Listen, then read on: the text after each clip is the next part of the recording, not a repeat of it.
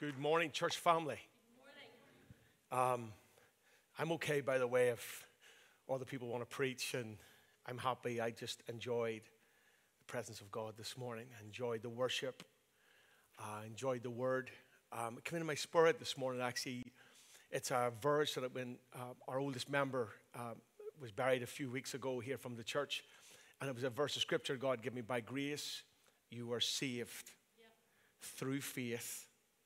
And that's not of yourself. Yes. It's a gift of God. Praise God. And it's quite amazing when you really understand the scripture that there's absolutely nothing you can do to earn favor with God except accept Christ. Amen. And when you accept Christ, you come into all of the bounty. Everything that Christ is, the Father says he'll be to you. And so the power and the provision and the favor, it took me a long time to understand this, by the way. But it becomes absolutely incredible that by simple faith and belief, I become everything that Christ is to the Father.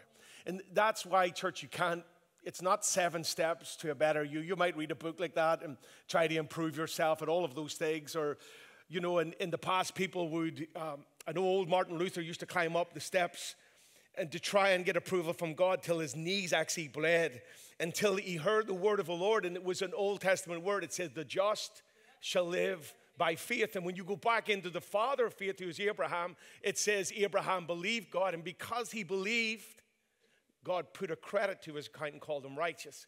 That's the gospel this morning. Like, if you move away from that, it becomes complicated. If you understand that, then as Jesus said to his disciples, don't hold forgiveness from people. Tell people so when they come into a gathering or when they're your company, God has already offered forgiveness. All he wants you to say, I accept this forgiveness. And that's a simple gospel. And I might ramble on a little bit this morning. To be honest, I don't even know where I'm going this morning with the word. But I want to just tell you this morning, if you forget everything else, grasp that and walk out and say, I can be accepted by the Father because I believe in the Son. That's why Jesus said, he that believeth. You remember the song? We were singing old songs this morning. You remember the song? If you don't say yes or amen this morning, I might get you to sing it. He that believeth. Come on, he that believeth on the Father and the Son hath everlasting life. When I get to heaven, the second row, you want to do it? I'm going to walk all around. I'm going to sit down, amen, by my Savior. So it's good to be in the house. If you're here for the first time, we're very blessed you're here. If I never see you again, I just hope you leave better. It's not really me or Zelda or Joel or the team or deacons or anybody that you want to see this morning. We just hope that you encounter him and you say, you know what? I didn't realize God was as good as he was. And it becomes an encouragement to your faith. So we're here to build you up. We're not a house that beats you up. We're here to encourage you. Martin Luther, I'm going to quote him again. I don't know why he's in my spirit this morning. But Martin Luther said a couple of good things. He said, I need to hear the gospel every day because I forget the gospel every day. And I need to be reminded of how good God is. I need to be reminded that the journey I'm on, I need to be reminded that God has saved me. It's a work of God. And he that has begun a good work in you shall perform it until the day of Jesus Christ. Amen. Give me a big amen in the hall. If you're not used to saying amen, say amen. If you're not used to saying praise the Lord, say praise the Lord. Turn to your neighbor and say, I am anointed, but I'm normal. I'm not weird. I'm normal. Good to be in the house of the Lord this morning. I had the joy. Can I tell you something else? You'll know I have 4 children. Youngest is 20. Oldest is 29. I have 2 daughter-in-laws. And for the last, I guess, 29 years, which includes Joel, my kids fiddle with the car. If you're, as a parent, when you're driving your car, and you have the heat a certain way, your music a certain way, you have your visor down, they fiddle with stuff. And I maybe have it sitting at 24 because I'm cold. They have it at 16. And so for years I've been telling my kids, don't fiddle with the car. Don't put your music on over my music and all of that. So I had the joy this morning, because I was almost late, but I had the joy this morning of young Joshua, my youngest boy, collecting me in the Mini. And we get into the Mini. As we start to travel, I put my hand over here, was, don't touch. And I thought, everything is reversing. Everything. I've either trained him very well or I've trained him very badly, but everything is reversing. He's now telling me, don't touch the heat, don't touch the music. In fact, I get into the car and I said, your music's very loud, you're going to go deaf. What does that tell you about me this morning? It tells you. It tells you that I'm getting older. That's all I'm saying. Music's too loud. Turn it down. Amen. Couldn't be church. Turn that down. Turn the lights off. Amen. I have the spirit of my father on me this morning. He was away with Darren, by the way, and to Malvern Assembly. And it's great. Darren's given his testimony. Billy and Lorraine, who pastor up there in the Shankill Road, they're dear friends of ours. And they're up there giving their testimony. I said to my dad, well, what are you preaching on? What do you think my dad said?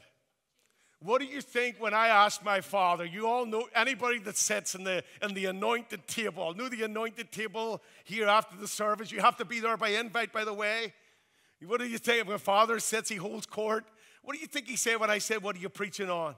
He said, the platform. 100% a dad joke this morning, amen. Good to be here. Good to be in the house. I'm going to say some things this morning. I don't know how far we'll get, but when I feel in my spirit, I'm ready to stop. I'm going to stop this morning. God is not a future goal. Neither is God a past movement. But he is a right this second place in your life. Amen. This waits for amen. Amen. You are, when you get saved means I believe in God, right? I believe, accept repentance, I believe in God. When you get saved, the Holy Spirit comes into your heart. Now, when Adam fell in the garden, the glory of the Lord departed. God pursued him, but he was no longer clothed with the glory of God. That's why the first thing Adam said, and you talked about the fig leaf, it's the first thing he said, we're naked. Well, he was naked before he fell. But he wasn't aware. We are aware of our minds. We are aware of our emotions. We are aware of the eternal. When you're clothed with God, all you're aware of is him. And so when he fell in sin, the glory of God come off Adam, and up until Christ came to shed blood and people come to believe, there was no one was ever filled with the Holy Spirit. When Jesus sheds blood, it becomes a legal term for the Holy Spirit now to come into your heart. That's why the enemy can't bring an accusation against you, because the blood has cleansed you, and now the vindication is that the Holy Spirit, the Spirit that Adam lost, now comes into the believer's heart. It's actually a sealing of the new covenant. It's a cutting of the heart. He takes away the old heart. He gives you a new heart. He doesn't give you two hearts. It's not an old man and a new man. You're not spiritually schizophrenic. Right? You are a whole person like God is whole. And so the Holy Spirit comes into your heart, and now rather than searching and not be able to find God, what the psalmist says, deep, the Spirit now calls out the deep. You now have an unbroken communication with your Father. Yes. Amen. Amen. It's like before we didn't know. Before you get saved, you're not sure. You see aspects of God. You hear people talking about God. But when you get saved and the Holy Spirit comes in, you now have communion with God. It's a union. It's an abiding presence of God. When 30 years ago, when we were looking through the Belfast Telegraph one night, remember the Belfast Telegraph? Remember you looked at the jobs place? And Zelda said to me, she's very wise. Zelda said to me, I think mobile phones could be the future. Now, for young people who are here, that means nothing to you. Amen. Let me just tell you, I grew up in this estate, and when we wanted to speak to somebody, we went into an old red phone box, which smelled, by the way, and I would ring my mom, and I would say to the operator, would you do a reverse charge call and say, what time do you need to be home for tea? With my Casio watch. Young people, you have no idea. You talk about stress. You talk about all those things that you have. Amen. We had it hard. Amen. Don't tell that to the war generation, but it was difficult. If you wanted to meet your friend, young people, you organized it the week before. If you wanted to speak to somebody in America or Africa, you wrote a letter. It was called pen pal. You have no idea of the hardships that we were under. So when Zelda says to me 30 years ago, I think mobile phones are going to be in the future, she was a prophetess. And so I joined this mobile phone trade, which I really didn't like for the first few months. But I realized that if you were in the UK and you wanted to go to America, that the signal was different.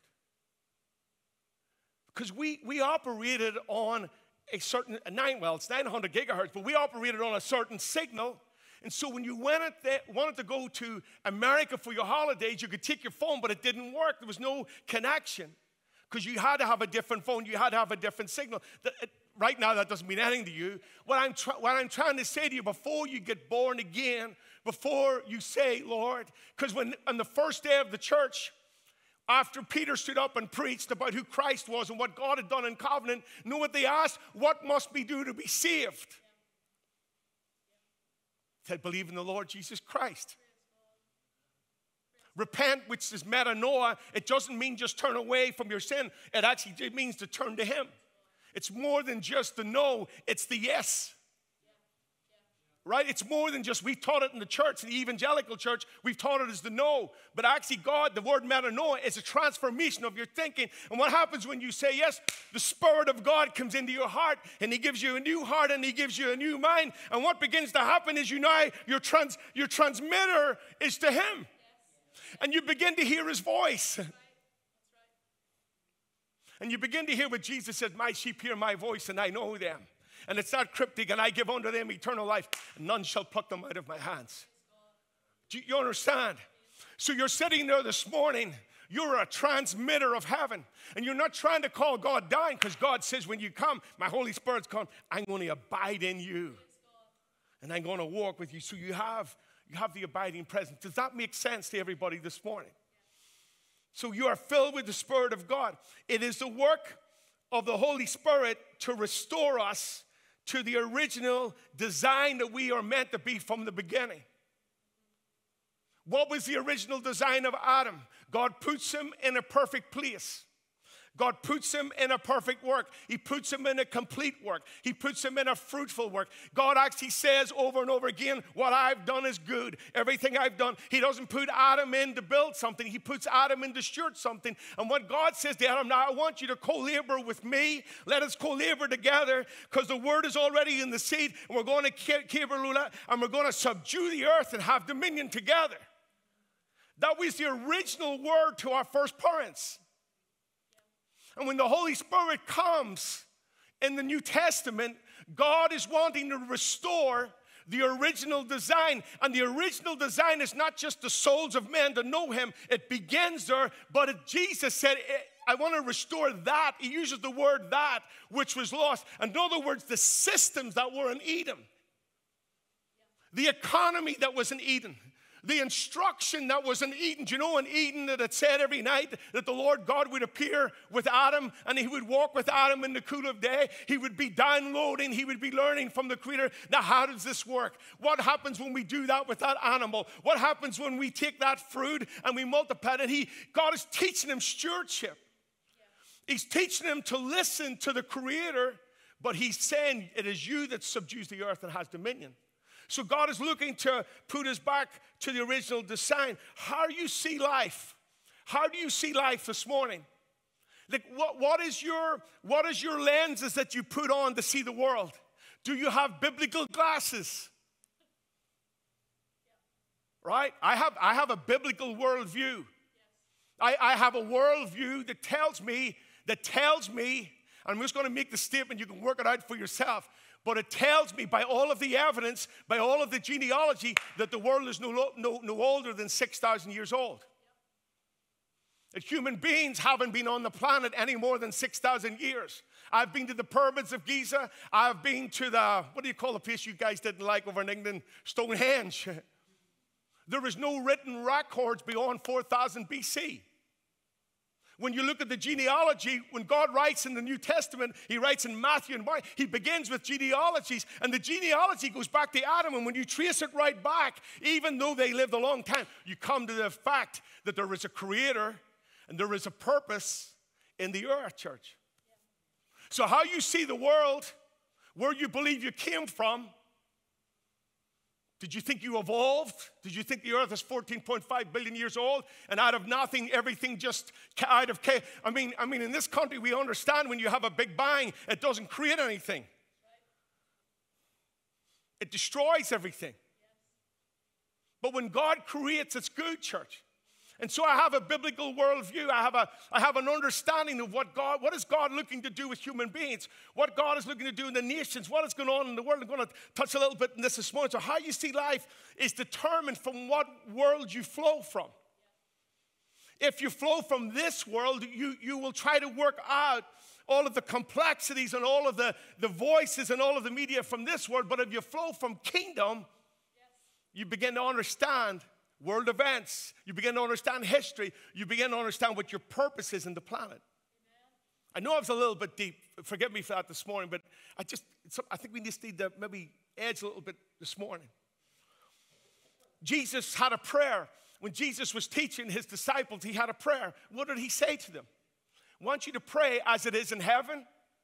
Come on, talk to me, church. As it is in heaven, so let it be on earth.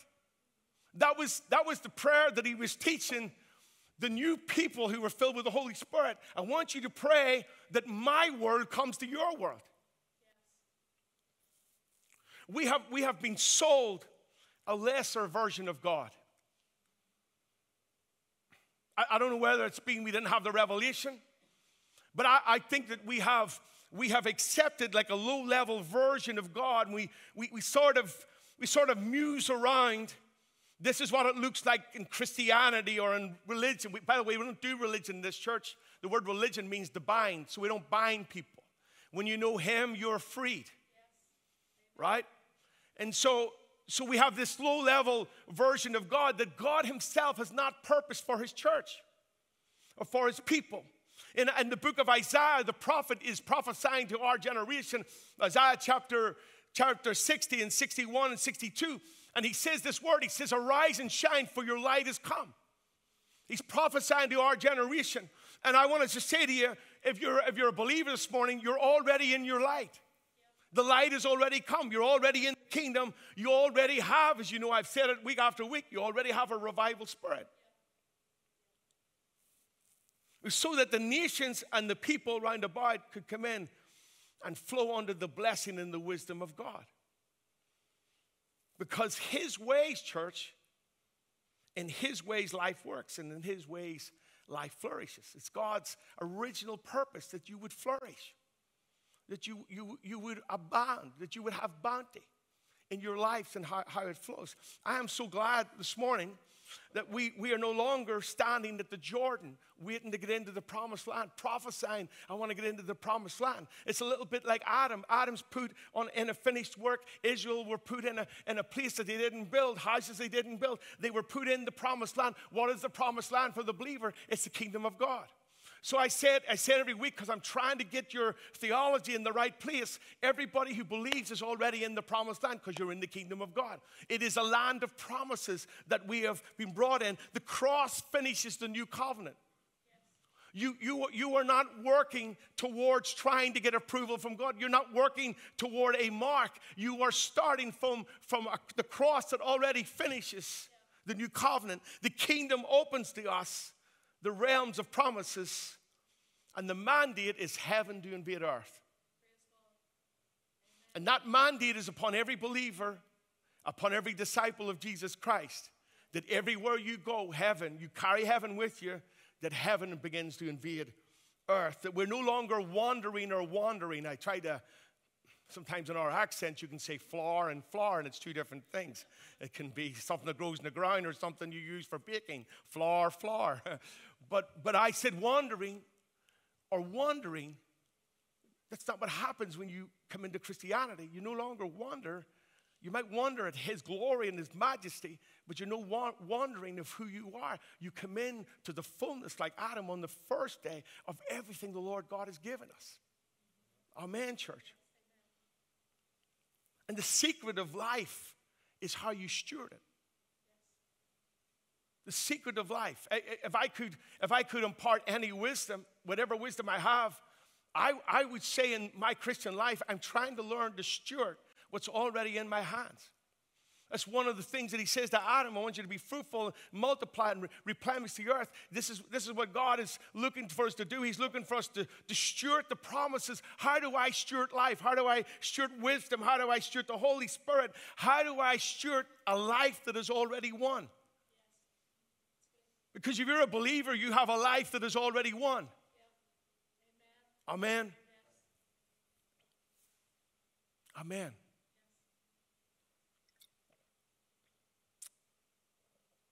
We have been slow learners, at least I have been. So let me exclude you this morning. We have been slow learners in grace. It's taken us a long time to believe in our own conversion. And by the way, that was really good what I said there. Much of our understanding in grace, the grace of God and the new covenant. Do you know what has taken me a long time? The first thing it took me a long time to understand that I was righteous. You would be amazed how many people come into churches, come into the house of God, and don't understand that they're righteous by belief. You'd be amazed at how many come to the breaking of bread and go through a whole process in their mind of what they're not instead of looking to the Lamb for what he is. You would be amazed how many people don't understand by belief you can be made righteous. In fact, I heard a guy during the week, I don't know what movement he was from, but he was slating anyone that has a belief that it's Jesus alone for salvation. It's absolutely incredible. I couldn't even believe what I was hearing online, that you could by belief alone in Jesus have eternal life. Actually, for the Father to deem you righteous. And I often think about the thief on the cross. He was never at a Bible study. He didn't know the doctrine of salvation. He didn't know justification by faith. He didn't know what we talk about prophetic end times. He just said, Lord, would you remember me when you come into your kingdom? He says, I'm going to remember you. And someday you're going to meet a man that's never been to church, but he's saved. That's right. Yep. Yes. Come on, church. But no point in me getting excited. It took me a long time to understand that righteousness is by faith in the work of another. That I could be justified as if I've never sinned. That I could be like the book of Ephesians says, blameless before the Father. That I could be as righteous, I'm going to say something, it's not blasphemous, but I could be as righteous as Christ because of my belief in him. And that's the indictment of the enemy. That's the indictment of the voice that comes against you to constantly say to you, you're not worthy. You shouldn't be in the house. You shouldn't be in the worship team. You shouldn't be here. You shouldn't be there. And you know what the Lord does in the Old Testament when he comes? He says he just rebukes the enemy for your sake. And the indictment is that we, as sinners, are now made holy in the house of the Lord. It took me a long time. And by the way, the Reformation, there was millions killed just by that one statement I've made. That the just should live by faith in the work of another. And the priest comes in the Old Testament, and the people were to bring the lamb to the priest. And we've heard it loads of times. So I'm really being simple this morning. And forgive me for being simple, but I just feel this is the tenure of the service. But when they come to bring the lamb, they don't examine the people that brought the lamb. They examine the lamb. That's what you do at communion. You examine the lamb. And you say, my belief and my trust in the Lamb of the precious shed blood of Jesus Christ, of a life that was living worthy. He did not have any sin. He never violated any law. But the Bible says he became sin, that you knew sin, that I could become the righteousness of God. And that is the crux of your identity this morning. That is what churches have debated over, and people have lost their lives on that simple truth that I can be made righteous and go to heaven because of what Jesus Christ done on the cross.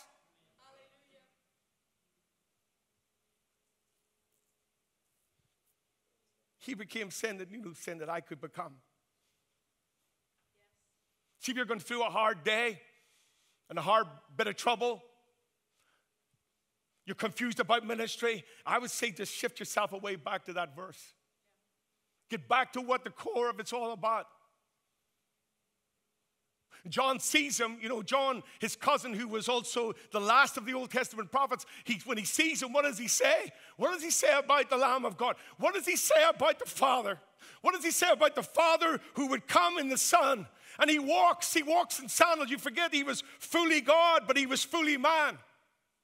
It's a mystery, church. It's a mystery. John sees him, and he knew him, but he sees him after the Spirit, and he says, behold the Lamb of God who takes away the sin of the world. And I'm not going to go into the graphic detail, but I'm going to touch a little bit on, there was nothing left of his back when they whipped him. Because all of the wrath of the Father, who has to by justice deal with sin. Because he's a good judge. But he says all of the wrath for sin was placed on him. And in the Old Testament, he says, I'm going to raise him up mighty for the task. And that's why Jesus in the Garden of Gethsemane, he says, if it's possible, Father, take this cup. But nevertheless, not my will, but thy will. And he goes to Calvary and he sheds his blood. And nobody takes his life when he's made the 7 statements of the cross, which are all prophetic, when he says, now it's finished. The thing that the Father and the Son agreed before time began, before Adam fell, before you were even in your mother's womb, before you even the first day sinned, before you for the first day were confused, the thing he says, Father, we're going to do this for them. And I know they're going to turn their back on me. And I know they're going to hide. And I know they're going to go into sin. And I know they're going to rebel. And I know they're going to curse my name. But not my will. Nevertheless, I've set my face as a task for them. For God so loved the world that he gave his only begotten Son, that whosoever believes in him will not perish, but have everlasting life. That's surely a clap in the house this morning.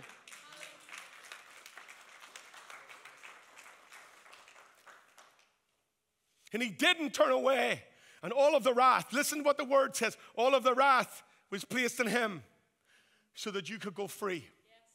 So you should never, ever come into the house of the Lord and think God is judging you in the house of the Lord. Never. It's an indictment to what happened at the cross to reenact the cross in the house again. God is not angry with you. All of his anger was placed upon his Son so that he could have peace and fellowship with you. He actually says in the book of Isaiah, it's like the waters of Noah. Do you know what happened in the waters of Noah? The whole earth was destroyed. This is why you never buy into the lie that floods are going to come and the earth's going to be destroyed by a flood. And you watch all of these movies from Hollywood. It's just poppycock. Poppycock's not a Bible word, but I guarantee you we could find something similar. I can't spell poppycock, but it's poppycock. God says through Isaiah that what I'm going to do in this generation is going to be like the waters of Noah, but I'm going to make a covenant of peace. In other words, what he said, I'm going to cover the whole earth with the waters of grace.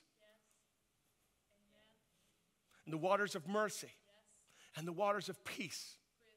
And everyone who comes in to say, Lord, I just believe in this, will have my grace and power and provision and presence.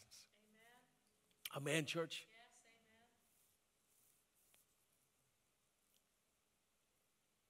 When you come into Christ, you always have his favor. Psalm 65 says, "I will bless the righteous with favor, thou shalt surround them." Because everything that Christ is, that the Father is to the Son, when you believe, you're brought into the same favor, the same presence, the same power. God doesn't come upon your life and then leave. I know that's been in some of your minds. I know that's been some of our journey to try and get through this.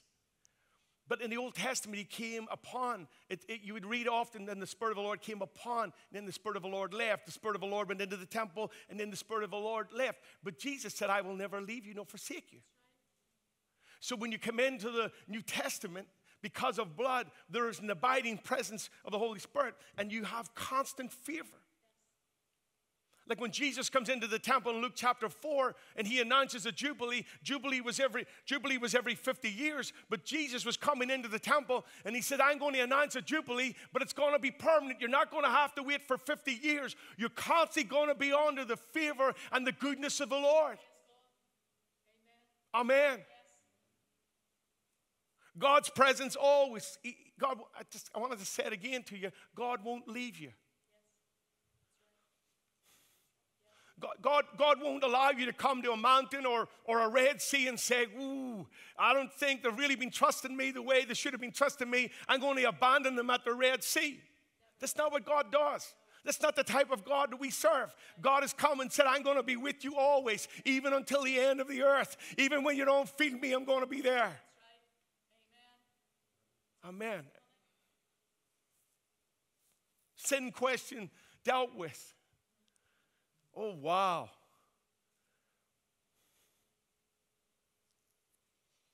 It doesn't really matter how other people see you. It matters how God sees you in Christ. Amen. And God sees you in Christ as blameless. When God deals with sin, he deals with sin that is past on the cross, present and future. Like he brings you into a place where the blood has a permanence over your life to cover you from sin. And we need to talk. I'm so glad this morning that we sung about the blood. We need to sing about the blood of Jesus. It is the blood of Jesus Christ, God's Son, that cleanses us from all sin. God says in the Old Testament, "As far as the east is from the west, so far have I removed your transgression from you." When you come into the new covenant and you read in Hebrews, and I'm so glad they're in Hebrews, but when you come into Hebrews, he said, "Your sins and your lawless deeds I won't remember anymore." And this becomes the clause of the new covenant, that God doesn't deal with you after sin, but after his Son. So what is the solution for us when we are so sin conscious? We are so sin conscious in the church. The solution is to become more Son conscious. The solution is to read more about him, what he has done, what his work has done. Become a Son conscious church. Amen. Holiness. You're either holy or you're not. Holiness is not what you were.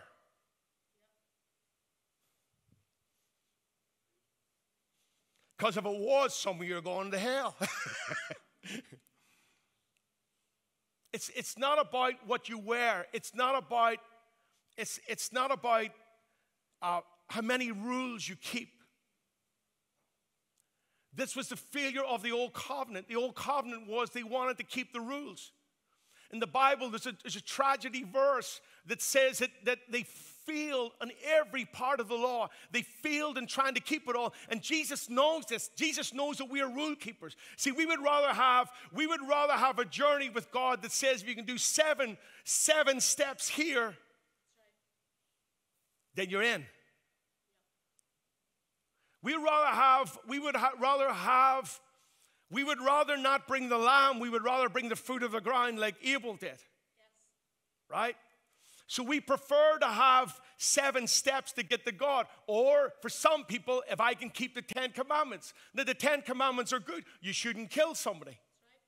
There'll be consequences if you do that. You shouldn't steal from somebody. There will be consequences. God put it in there. It's not that the 10 commandments are wrong, but God wants to do something different where he doesn't want you to have a commandment-led life, which is an exterior life, because he called the Pharisees whited sepulchres. I never want to be called a whited sepulchre. What God wanted to do in the New Testament was put his Holy Spirit in you that you would love him. Yes. And that you would love a person, Jesus Christ. Yes.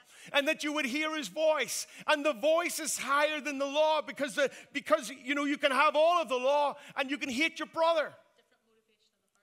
You can have wrong motivations of the heart. So what Jesus does, Jesus knows this about us. And so he looks at the Pharisees, he looks at everybody else, and he says, actually, if you've thought it, you've done it. And then everybody goes, oh, we're all finished.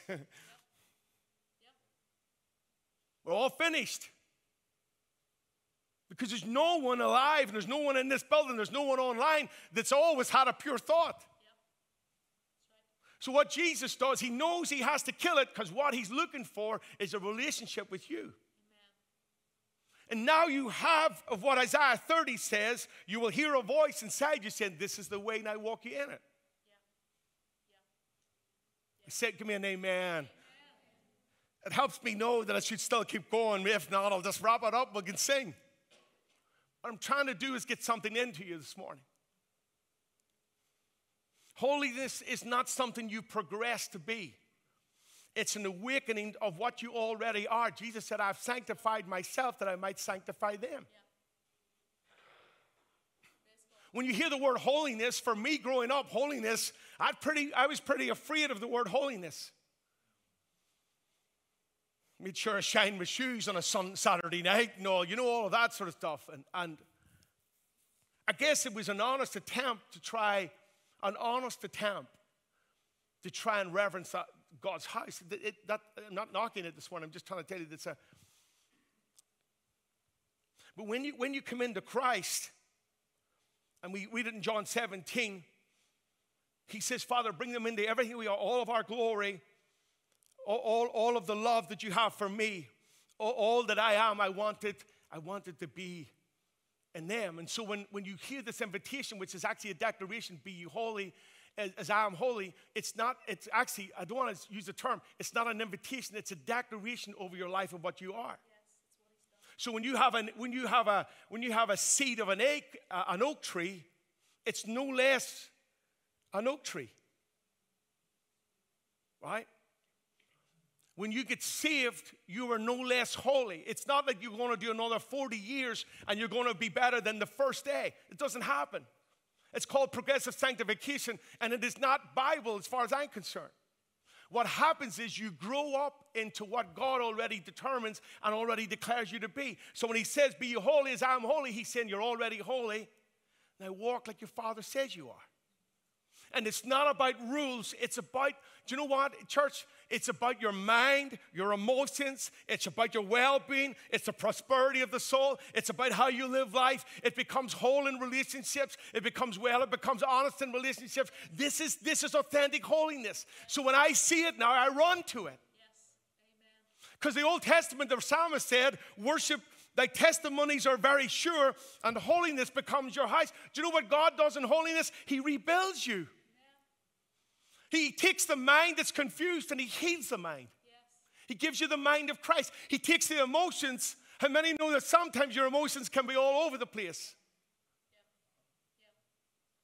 Don't think it's just teenagers going through adolescence. I think our emotions can play havoc with their mind, but your spirit's perfect.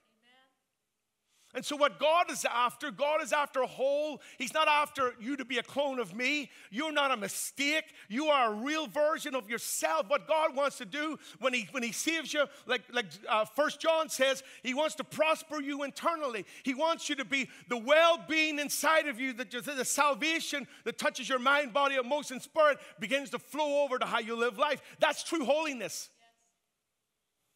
Yes. Amen. Amen. Amen. Come on, church.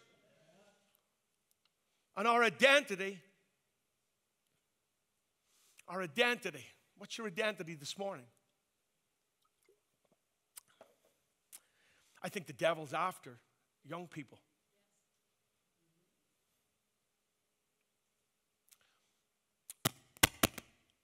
I think the onslaught of the world and the media is trying to steal our young people where they don't know who they are. And young people, I'm going to tell you this morning, God knows who you are. You are the most authentic, whole version of what God wants to make you and has made you.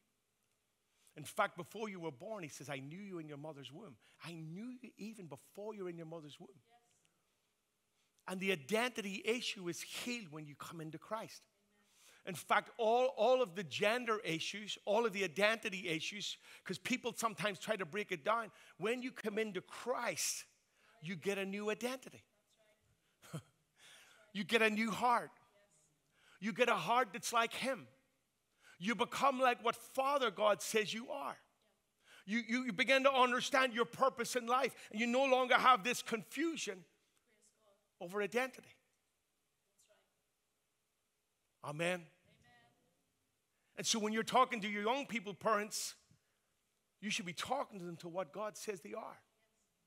Sometimes we try to deal on this level what the media says and everybody else says and our schoolmates says and school systems say. But it's what God says about you. To know who you are in him this morning.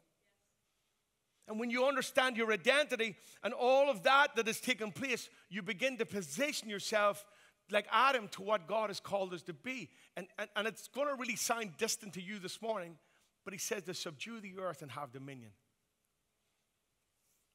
God is gracious enough. In fact, he's just gracious. Amen. God is gracious enough to allow you to have questions. Now, I've said it multiple times in the church. There's some questions that God's not going to answer. So if you say, God, please don't leave me, he's not going to answer that prayer. Why? Because his word says, I'll never leave you nor forsake you. So you don't have to pray, God, don't leave me. Sometimes the issue for me, I know it's not you, but the issue for me is not what God says, it's what I hear. That's why in the New Testament it says over and over again, him that has an ear, let him hear what the Spirit is saying. Jesus says, my sheep hear my voice. When they asked Solomon, what do you want? Solomon actually says, and it's a Hebrew word, I think the Hebrew word is translated, actually give me I want to hear better. What I ask God for is, God, your word is perfect, but I would like to hear better. And sometimes, like the parable of the sower, there is multiple voices clamoring for our attention. But when the seed of the word is sown, it's that what you come into. It's what God says over your life. And you begin to hear better when you come into what the word says. Now, here's what I want to say to you this morning, church. He will keep the door open for you until you have the strength to walk through it. With all of your questions. When he says in Revelation, behold, I stand at the door and knock. If any man, when you take all of the Greek and everything behind that, it's God said, I'm going to keep the door open for you until you have the strength to walk through it. And I spent a long time when I already knew that God had an open door for me, going through my identity issue and going through my salvation issue and my righteous issue, before I had the strength to say, I trust him to walk through the door. But I want to tell you, because I gave this word to a girl in the church recently, somebody who's here.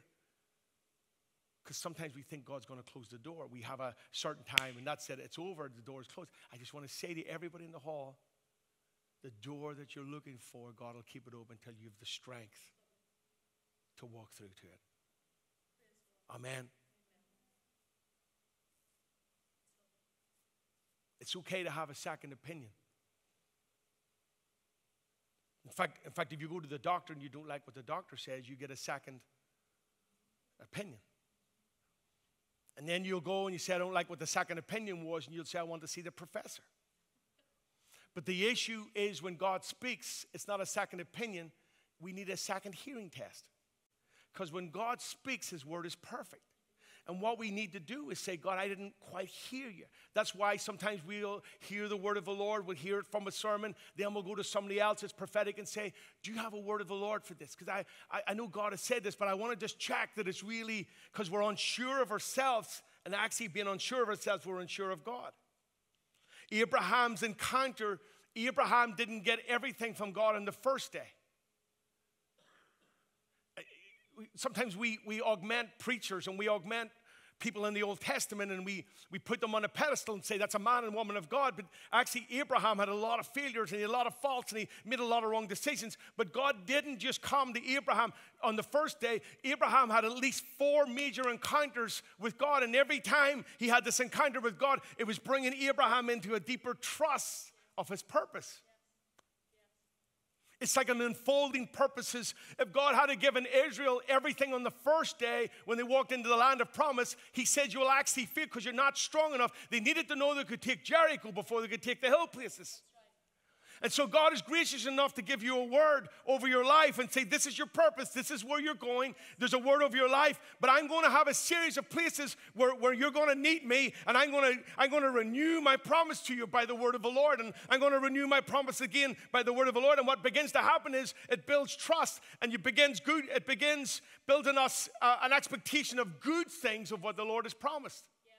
Amen. And so he will never give you something to crush you. But when you see his goodness, you'll ask for more. And when you ask for more, do you know what he'll do? He'll give you the strength to match the task. Amen, church. See, Abraham's encounter was multiple versions of acts of God, of promises of God. But the reward for Abraham was God himself. What is the reward of faith? It's God. I know we come into the church and we say, well, Lord, I need healed. And we see healing and we say, oh, wow, God has healed me. God is a healer. And that's what we do. Or we go in and we say, I had a financial problem. I didn't know where the provision was going to come from. And then we see God opening the door and we see the answer to our problem. We say, God is a provider. And we see all of that. And we see the signs. But the sign leads us to the signpost. Because eventually when you see all of the acts of God, you say, well, I want to know him. I want to know the one that promised. I don't want to know the one that said, I am El Shaddai. I will be everything that you need when the time comes. I will be the all-sufficient one in your life. Yes, amen, church. Genesis 15:1, it says, after God appeared to Abraham, after these things, the word of the Lord came on to Abraham in a vision. It's amazing. When God appeared to Solomon, he appeared to him in a vision, in a dream. Because your spirit man never sleeps. And Solomon said, I was asleep, but I was awake. That's what he said. And sometimes we have to strip away all of the noise because God's speaking. God has a word for you. And Abraham in a vision, he says, don't be afraid. I'm going to wrap up in a minute, okay? So he says, don't be afraid. I'm your shield. Did you get it this morning? Whatever you're facing, God says, don't be afraid. I'm your shield. In fact, one of the translations, when he uses this term shield, he says, I'm going to be a wraparound shield. You know what you would do with a child? When a child was fearful, what do you do with a child? You know what God's doing with everybody in the hall this morning? Whatever he said, I don't want you to be afraid. Doesn't matter what age you are. I'm your shield. And I'm your exceeding great reward. I'm the reward of faith. I'm the reward of the journey. I'm the reward of you saying yes. I'm the reward of repentance. I'm the reward of life, how life works, how life should work. It's God, church. And you may study everything, and I have a lot of books. I love reading books. I have a lot of books. I have a lot of information about God, but they're only signposts to him. Yes, amen. Like they heard John, but they followed Jesus. John said, I know you're coming to hear me because I'm the prophet guy. And we like this. We like this in Spirit-filled churches. We like to hear the prophetic. We embrace the prophetic. I want more prophetic. I want more dreams. I want more of it done in the right order in the church, right? It's normal Bible. I said a few weeks ago, if God's in the house, it's prophetic. Yes. For us, if he moves, it's supernatural. For him, it's natural. Right? We call it supernatural, but it's natural to him. Supernatural, God said, no, it's natural. So God's in the house is prophetic because he's always speaking.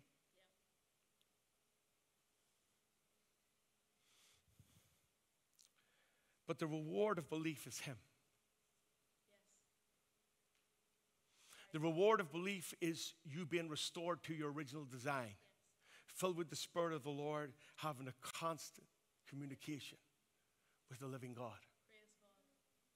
Knowing what your purpose is, knowing what your identity, knowing that God has done a great work of salvation. And just by simple belief, I get all of this. And I get him. I get him. I get what Adam lost. I get him. I am your shield, says the Lord. And I am your exceeding great reward. I didn't really get anywhere this morning with the message because I just felt I needed to stay around who you are in him and who God is. You see, if God is true, give him your life. See if he's not, abandon him and walk away. Come, let his reason. Come, let his reason. Settle it in your heart. It's been the Father's pursuit for 4,000 years to find a way through his Son that every human being in every culture could come back into full relationship with the living God. Where every person on the planet up until the cross were orphans. Had an orphan spirit. Had no concept of God as a father. And when Jesus comes, Jesus said, I'm here to show you what the Father is really like. And the Father says this morning in the church, I love you. I died for you. I want to have a relationship with you. I want you to know your true identity, because when you find me, I have a purpose for you to live. And it's incredible. And it's powerful. And you may be the last generation that ushers in the coming of the Lord, because at some stage, God's going to wrap it all up and Jesus is going to come for everyone who believes. And you may be the generation that goes into a culture, and this is where I was going to go this morning, goes into a culture that has lost their way, that are completely confused, and you may be the voice of wisdom. Where it says in the book of Proverbs, the wisdom is crying to the mountains, wisdom is crying in the streets. This is the way of the Lord. And allowing him through you to touch our cities again and our nation again before the coming of the Lord. Amen. Why don't we just stand? We're going to get coffee and tea. Why don't we just stand? We don't need music this morning.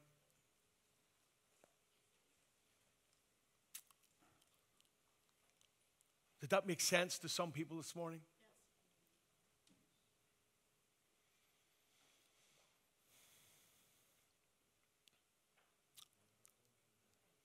And you close your eyes just for a moment, everybody. Amen. If you're online this morning, why don't you just stop where you're at this morning. Close your eyes, maybe lift your hands to the Lord.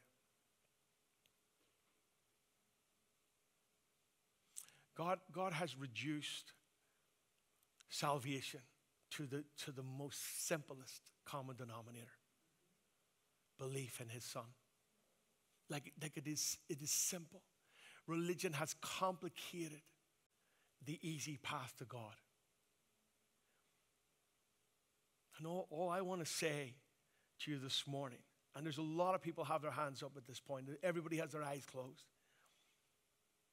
But you want to say, I think God was speaking to me this morning, and I think I would like to know further what it means to believe in Jesus. I'm not bringing you out to the front.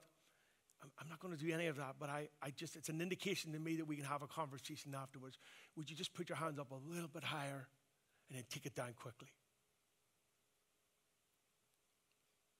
Hallelujah. For anyone this morning, I feel like I've been the one that's hiding. Feel like I've been the one that's confused. I feel like Adam and Eve, I just didn't know if God would even accept me. And all I'm saying to you this morning, he does accept you. He does love you. He has turned in favor towards you. And all I want to say is, just let that hand go right up. Hallelujah. Father, I just bless this congregation this morning. I bless everybody that's online. I bless you because you're so good. You're so merciful.